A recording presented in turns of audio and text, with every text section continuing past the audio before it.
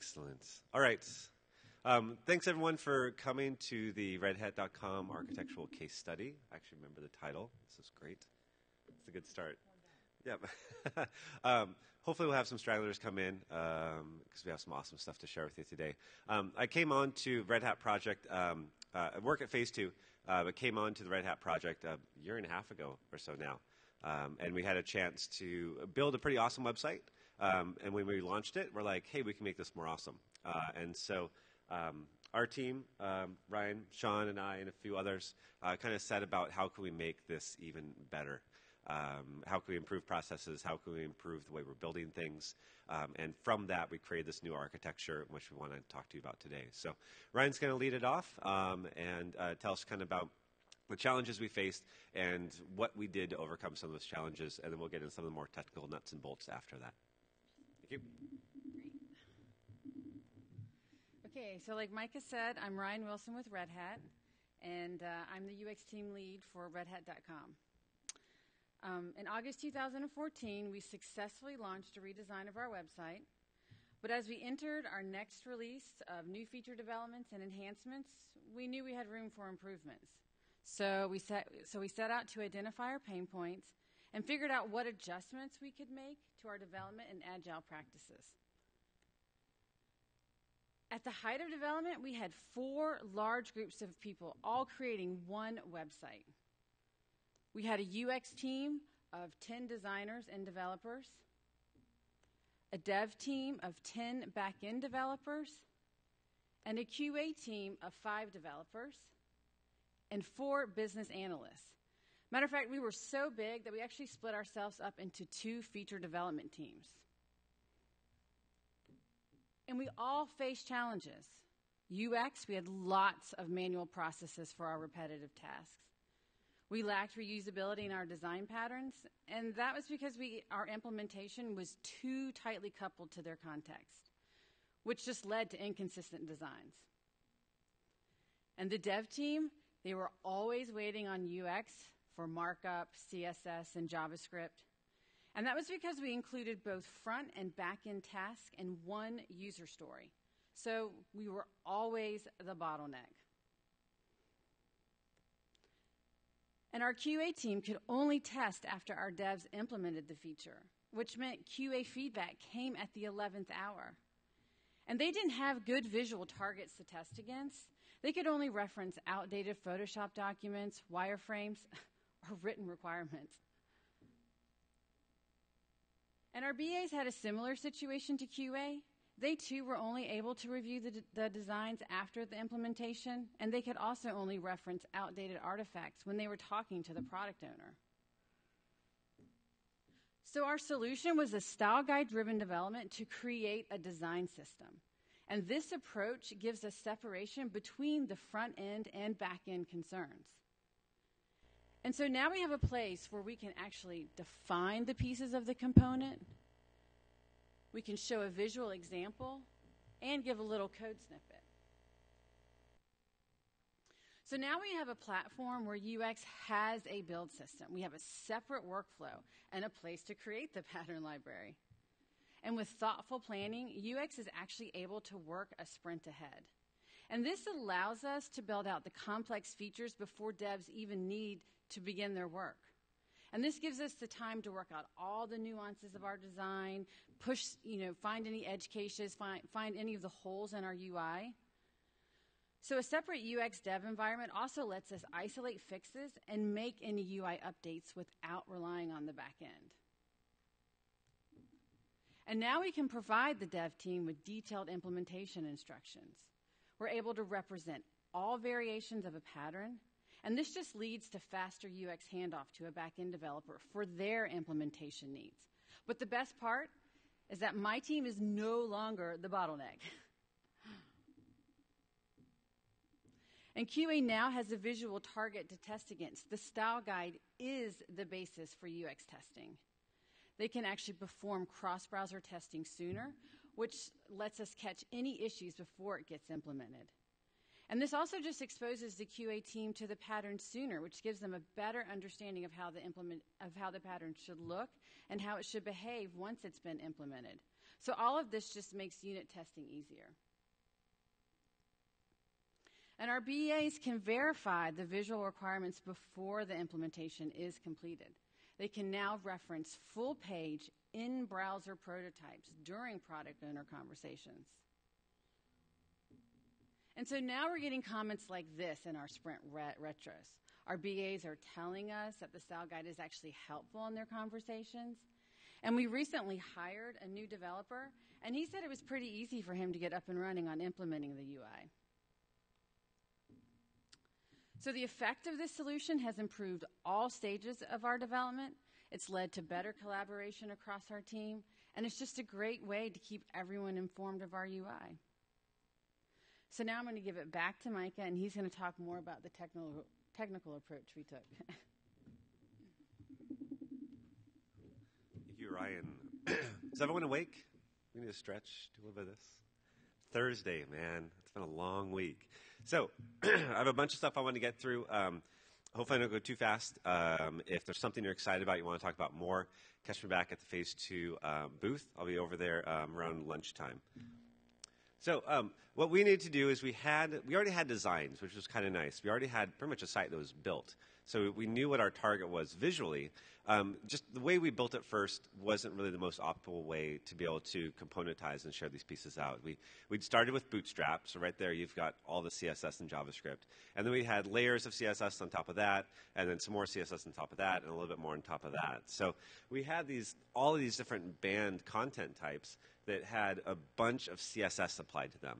And then we go to each one of them and apply more CSS to them and specifically target each of these band types to style them out. So what it comes to is we were asked, hey, can we share these things with our other sites throughout Red Hat? And we're like, well, sure, but you'd have to take the markup and all of our JavaScript and all of our CSS to do that, which is a very large debt to start at.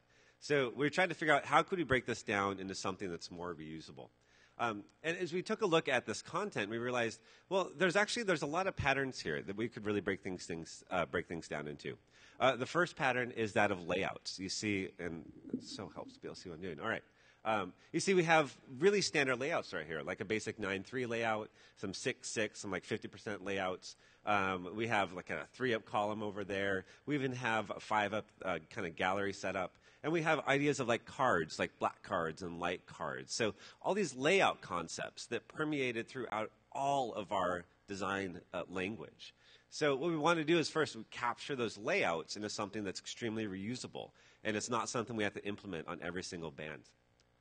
And then past that, the content that goes inside this layout, we saw a lot of patterns. So we saw that we had this header area. There was always 1, 2, sometimes 3 chunks of information, always styled the same way, always in the same place, something that we could reproduce as a component rather than having to style individually every single time we built a band. And then we had things like buttons, which were everywhere, that we could really just introduce once and continue to reuse.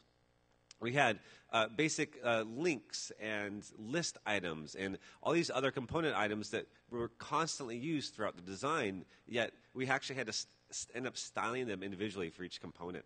And even the way that we put in media, say like our image thumbnails and our videos, was pretty consistent. Yet we still had to design them and style them every time we built a new component or every time we built a new band. So what we want to do is we want to break those up and turn that into something that was more modular, something that was more reusable. And what we needed to do with that is we needed to create some kind of rules around the way we were building things. You might have seen this slide before, and I talked about this yesterday if you saw my other talk, was this whole Roadrunner rules. Chuck Jones put together this list of 9 rules about how the Roadrunner cartoon universe was supposed to act, such as like the Roadrunner can only say beep, beep. And there's no dialogue in the entire cartoon, except for, of course, beep, beep. So we need to have these rules for our design system as well. And our rules came down to kind of simply that we have layouts that never affect the components inside of them, except for giving them a container to live in. And we have components that never do the layouts job. They never care about like how big they are or their margins or their padding around them or backgrounds or anything like that. And then the elements inside of them that have a single class with a single source of styling. So this one-to-one relationship. There's one piece of styling that goes to one component and nowhere else. No styles coming from anywhere else, and those styles aren't being applied anywhere else either. So this one-to-one relationship made the system possible to be able to be tested and to be able to grow and to scale. So a couple of these things I want to go through real quick of some of these tools that made this successful is the idea of a single selector approach, kind of the anti-O of CSS. Instead of applying a bunch of CSS classes to a component, we just have a single class on the component. So here we have the featured topic band. And you see the class for that is just simply RH standard band title. It's the only class that's ever going to be applied to that. And the only place it's ever going to get styles is right from that one class. There's not going to be this base set of styles and then some modifying styles and some more styles and some more styles put on top of that. There's one single source of truth for this. The other thing we do is we have the idea of opt-in modifiers, because not everything looks the same every time. Like you saw, we had cards. Some of them were white and some of them were black. So instead of building two different cards, we've got a single card that can take a modifier. So, and as well as not just white and black, but there's also other things you can do with cards. So we have a card here that currently has a justify center on it. It's down at the bottom. We can change that center justification to actually justify. So it takes the content, instead of center it inside of the card, we'll justify it across the card. We can do top, we can do bottom, we can have really anything we want in there. But the point is, these are opt-in modifiers. This is a modifier that affects a card only because the card says this is what the modifier does. Take off that class or try and use that modifier on something else, it has zero effect unless it opts into that. And that allows us to know exactly every permutation possible for a card. There's no surprises when you drop this one attribute on there because it breaks something. We know everything can actually affect that. The other thing we do is we have opt-in contexts. In this case, you see we have a card with an icon at the top, and the icon is white.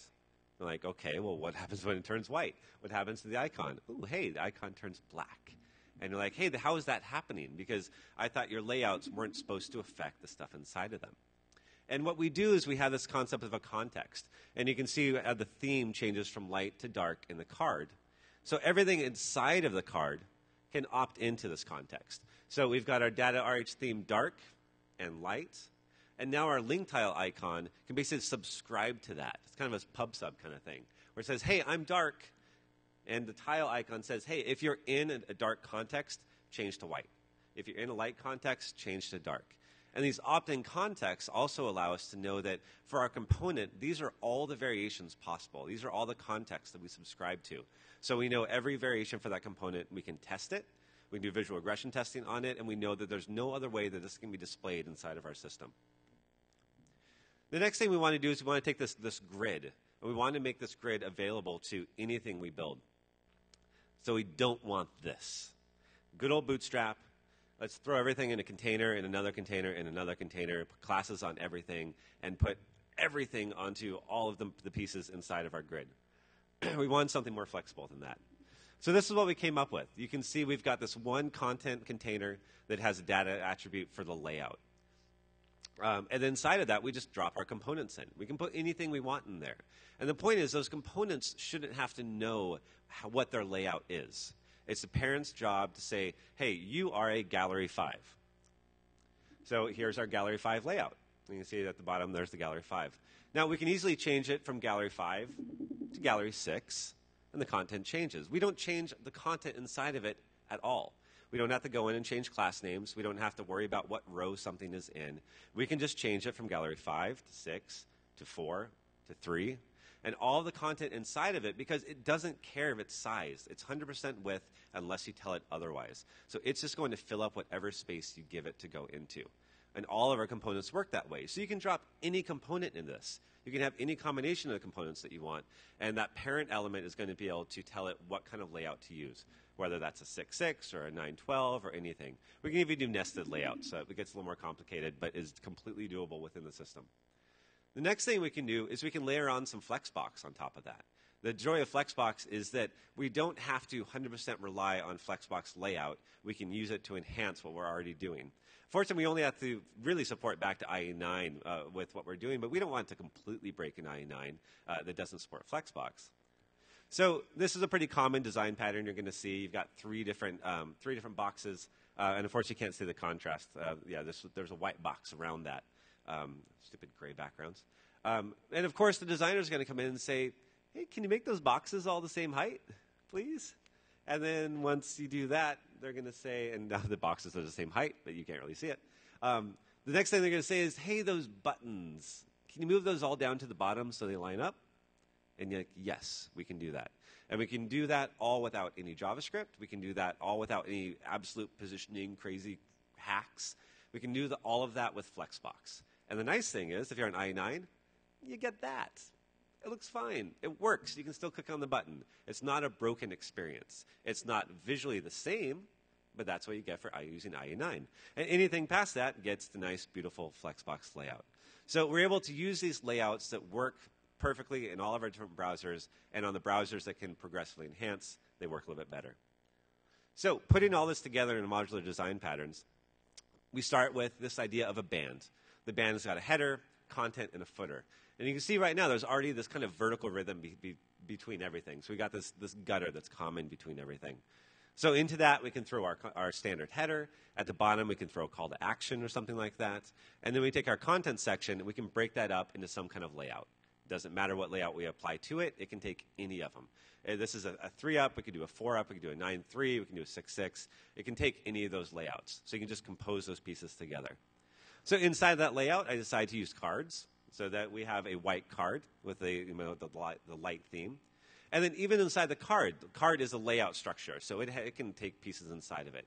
It's got a content region. It's got a footer region. And you see that same 30 pixels going around everything, the sides and in between, so you have that consistent gutter already started without really doing any work.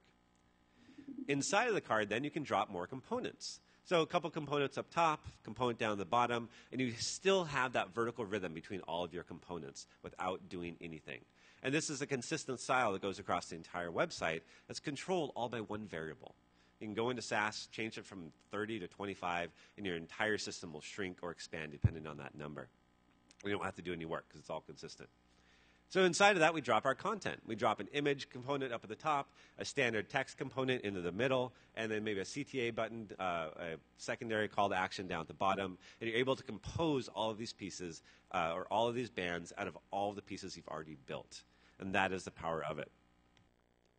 So our rapid prototyping has changed from this, where we take our requirements, we turn that into wireframes, and then development goes off and tries to do something, design tries to go off and do something, and then you come back as the themer and go, how in the world do I make these things match? You have to go back to the developer and ask them to change markup, go back to the designer and say, hey, this isn't working with the markup I've got, this just isn't going to fly. And we change that to this. Take our requirements, build a prototype, that prototype now gets developed. In that prototype phase, we get sign-off, we get cross-browser testing, we know we have a good quality end product.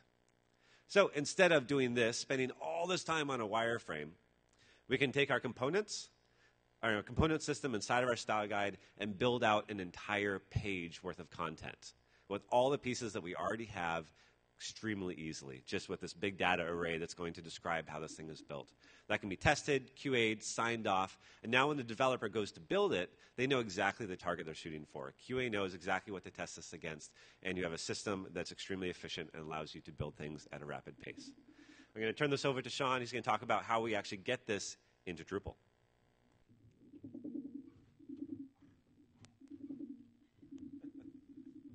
I'd like to start off and say that was the quickest speech I've ever heard Micah give. We expected that one to go a little bit longer.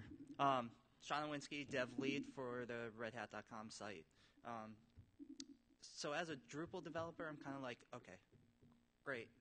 All the Flash up on top. What does that mean to me as a developer? How do I get that back down into Drupal? How does it work for me? So what we originally did, and I say originally because there are more slides on what we are moving to. We started off with this internal contrib module, and I put contrib in quotes because it's not on Drupal.org. It's something that's shared only within Red Hat itself. What that module does is it actually integrates with the libraries module, loads the web asset files on every single page, make sure that the actual library is there and can load correctly for systems requirements. Don't know if many other people use those system requirements. We have alerts on those, so if something goes wrong, we get paged. It's always nice to know if something messes up in those type areas. To pull in WebUX itself, it's actually a Bower library. So from our Drupal side, we just pull that in using Bower, and we can specify any version that we want and kind of work on. They work one version ahead, as they mentioned, and we'll pull in the previous version, or during the dev time, we'll pull in their current dev version. And it's super simple just to keep switching things around. And that's just, we use that as just like a normal external library that we can use anything else in. It just goes into sites, all libraries. Then each component actually gets its own definitions in there. So Micah mentioned a couple of them. There's ones like call to actions, boxes, cards, the bands themselves. Each one of those gets into Drupal by getting defined as a theme. And if you know how the theme works, you actually get to define the theme name, define all the little variables that get sent to it, and with template file that you want to use. And then in that template file, we document all those variables to try to help everyone out who's actually going to implement those. So for the definitions of those actual components and the fields, we were like, hey, that's not really going to work if we always just stuff that into themes. So we actually pulled those out a little bit and made those a little bit more generic. And it actually uses the Drupal Forms API to define each one of those components and its fields, so we can use those in other places. And one of those other places is views. So we created a new display for views. We can say, hey, I want this web UX view. Automatically adds the certain fields that you need to enter in with its valid values. Speaking of the themes, do you want the light theme? Do you want the dark theme? All those type things. So it integrated very well for what we had at the time. Now, some of you are probably thinking, yeah, that's great, but I can poke holes in that already. And we did too. So, first problem, duplication. Every single one of these web UX components, we had to say, oh, okay, that's a definition over here. I need to copy that over here in the little Drupal land and create that template file, as well as define the theme and all the little variables that go along with it, and all the logic that goes in the template file. Just a lot of duplication going on there. The reason why that's bad is these guys are so awesome, and they're moving at such a fast pace. What is the dev team, what does the Drupal dev team do to keep up with them? Because once we get their next version, we're going to be like, oh, man, now we got to go change all these things again. So productivity just kind of went out the door on that one. So what are we going to do next? And how do we plan on solving that? I will say this is all proof of concept stuff that we're actually still talking about. One of our Klingon coworkers came up with the term Web UX, the next generation. Kind of stuck, and we're going to keep going with that one. What we're going to try to move to is Web UX library itself. Actually, the definitions for each one of those components is actually going to be in a JSON schema. And that actually will say, this is a component name, these are fields that it has, these are the fields that are valid for it. It needs one or more of these certain fields, these other ones are required. So it's a very structured, this is exactly what you need to do this component. And currently they're using Swig templates over on their side for this Web UX library, which is very similar to Twig. And we're going to be moving over to completely using Twig. So then we're going to say, hey, on the Drupal end, Drupal's moving to Twig. That's awesome. We're just going to start sucking that stuff in, so we don't even have to write template files anymore. So no definitions from our side and no templates from our side, meaning the Drupal side. And it's just going to be great for us because then all we have to do is suck in this library and, hey, we're good to go. So now some of the benefits of why this is actually good for us. Like Ryan mentioned earlier, the UX is already defined. We did start off with UX and dev in unit testing and all that. Everything was in one story. Everybody's waiting for each other, and we weren't moving very fast. Now the UX is all defined. And not only is it defined, it's already been implemented, it's already been QA'd, cross-browser testing, mobile testing.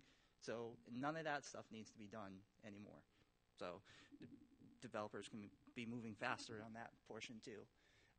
The Drupal module, that one's already done with the old way that we did it.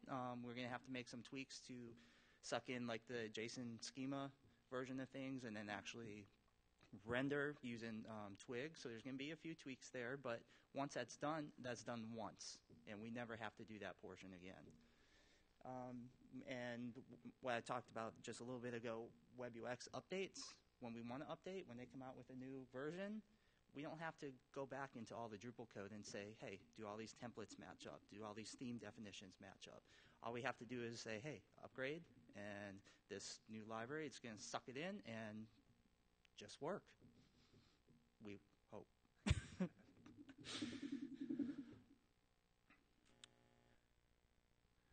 Wow, we threw. Oh, I had the other side. Sorry, I thought we flew through that way very quickly. So, what does that lead to for our development teams? Much faster feature development. Originally, we had our developers working with the UX team and trying to flesh out what these designs are going to be, what this markup needs to be, what JS needs to be in there. You know, all those glass type things. Now, it's all defined. Don't have to do that anymore, and developers can focus only on the things that they need to focus on, and that's the business requirements and the business features. So, in my opinion, that leads to increased code quality, at least from what I've seen from where we've been going in this little adventure. So our developers are like, oh, I know their stuff is awesome and QA'd and done all that stuff. All I need to do is use it, and I'm good to go. They don't even have to think about that stuff anymore. They just go in there and do the hardcore Drupal-y stuff, and we're good to go. And that was actually very quick. I know we went very quick, and that was because we only had a half hour. Wow. Well, we do have 4 minutes. All right. So we put our contact information up here if anybody has any questions or more in-depth. We were originally hoping for a full hour to actually dive in and go into more experiences that we had in more detail, but it was cut short. And what do they call it? The evaluation for this one, if you guys could do that at the end too. So now that all those formalities are out of the way and we actually have a couple minutes, we can actually take some questions.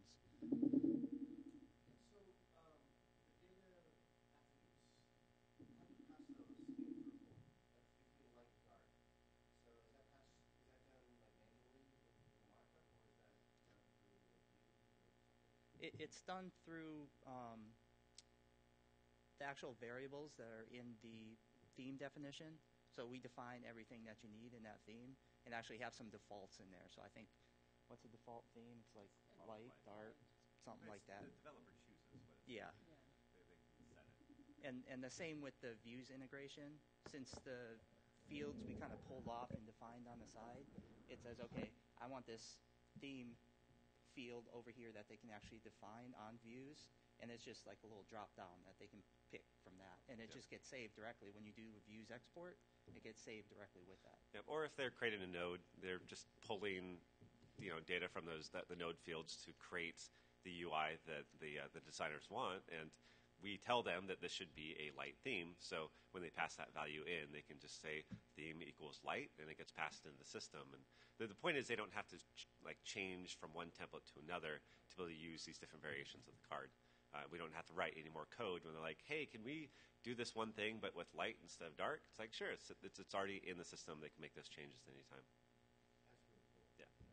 And the new, with the JSON schema portion of it, that'll actually, when Drupal itself reads that definition file,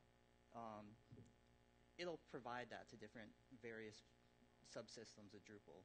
It'll still provide it to the theme layer, but then it can get sucked into views or panels or paragraphs or anything else that you want to use. And I have all those in my head right now because that's why we're deciding where to go with those. Cool. Any other questions? Awesome. Well, thanks for coming out, and I think, are you up next? You moved. No. Is a Pantheon person here? There's someone going next after us. I think they're going next after us. Maybe not. We rushed through, hopefully we don't rush through this and the other person doesn't show up. All right. There we go. I see Pantheon people. We're good. Okay, cool. And that is why we were talking so fast and trying to get through that stuff, because we're like, no, there's people right behind us. So thanks for coming. Well, thank you. Thanks, guys.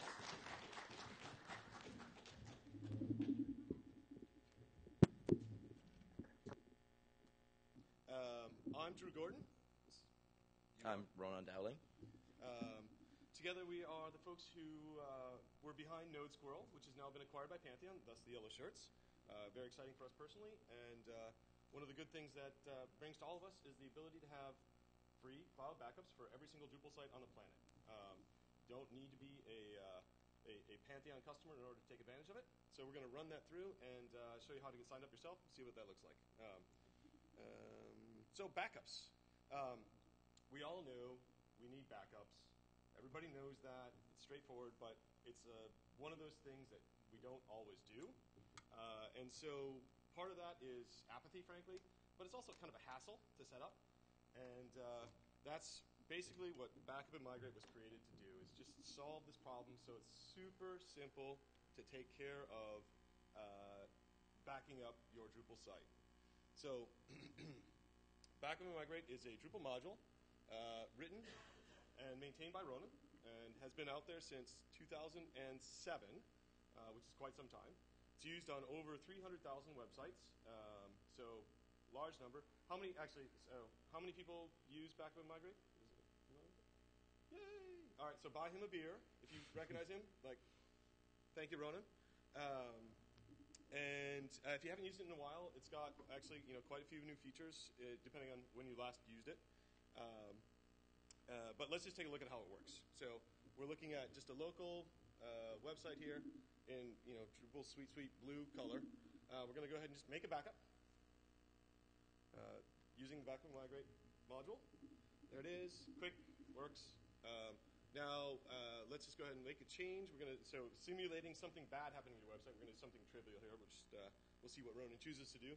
But if something bad happens to your website, delete the home page, install the module, something goes wrong, site is hacked, whatever it is. There we are. Bad. So let's go back to that backup and restore it. So let's go ahead. We're back in the Backup and Migrate module. We're going to look at some saved backups, including the one we just made. And we're going to go ahead and just click restore. And we're back to the state before. Very straightforward. It works well. That's the point. Ronan has spent a lot of time over the years really trying to focus on making it easy to use, quick to use, and effective. And this is Backup and Migrate out of the box. This is exactly what you get when you install it. There's not a lot of configuration to do. There's not a lot of setup. And by default, it will clean out cache tables. It will get rid of stuff you don't need, so your backups are small. It's quick. The goal is it's one click to do a backup. So all that pain that usually is, this is probably about the quickest way to grab a backup of your database. Yeah. And we'll take a look at all the different kinds of, the different stuff in here in a little bit, but let's just maybe talk a moment about, so Backup and Migrate. All right. So offsite backups. One of the things that Backup and Migrate does by default, like that basic initial configuration, the goal for Backup and Migrate was make this work on every Drupal site ever. Not every Drupal site has access to S3 or FTP or something else. So by default, it stores the backups locally on the server. And, that's not a tremendously robust form of backup, frankly.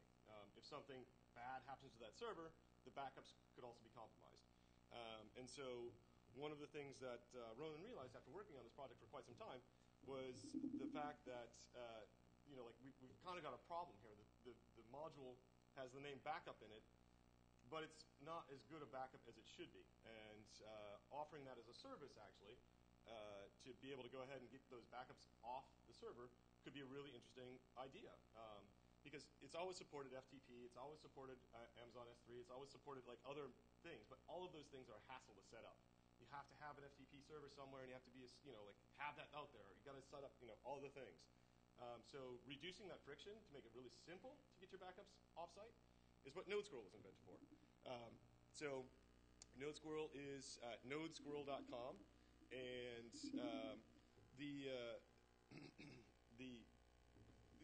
the excitement for us, this is a thing that Ronan invented as well. He brought it into, well, we don't need to go into the crazy story, but it was, up until last week, something that you had to pay for.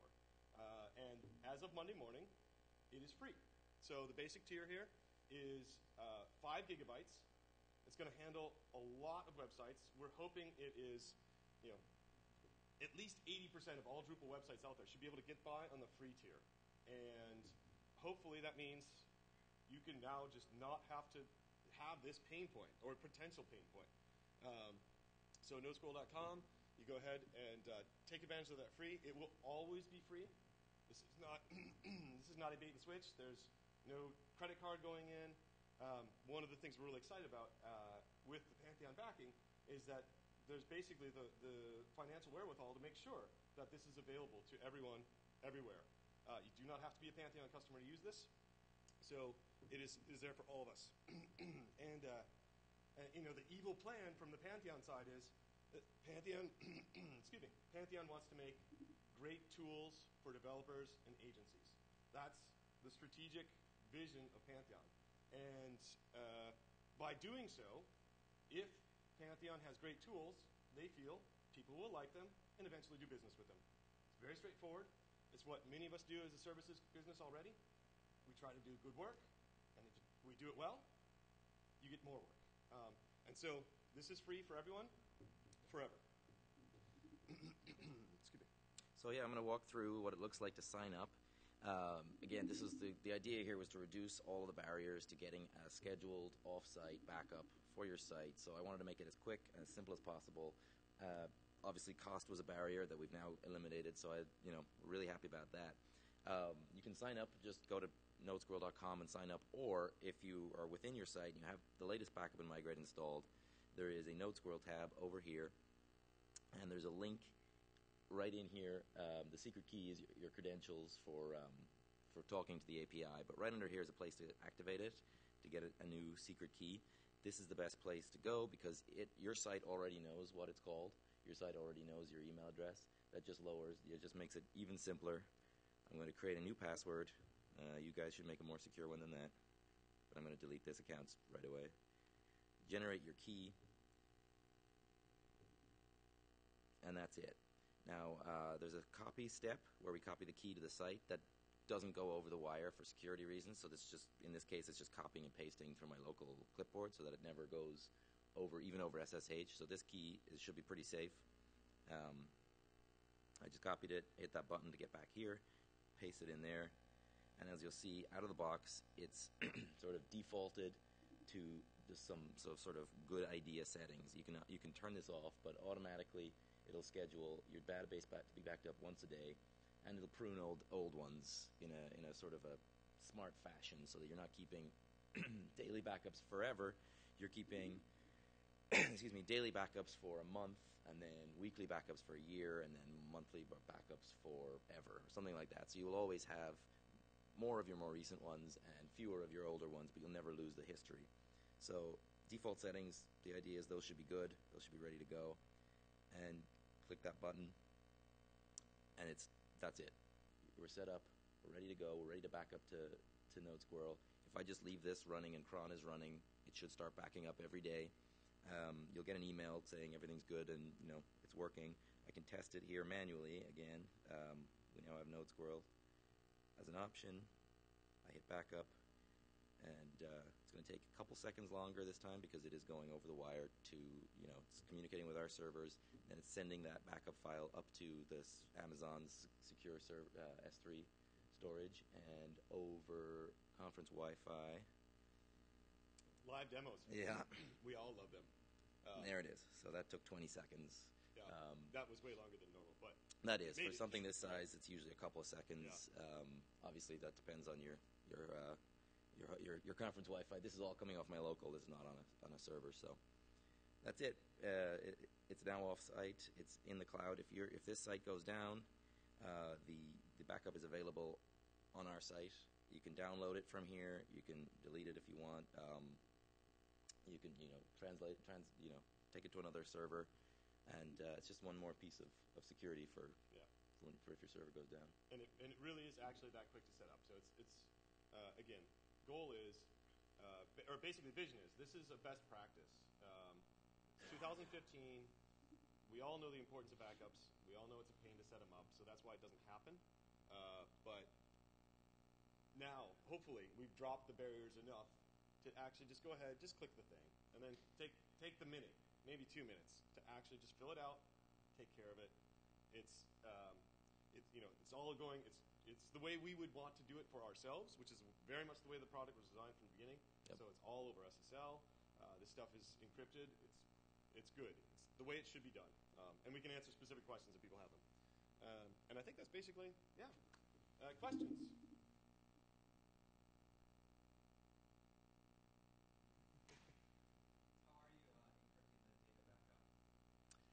It is it's sent over SSL, so it's encrypted as it at all points in the transfer, and then it's encrypted on disk at Amazon S3 using their default on disk encryption.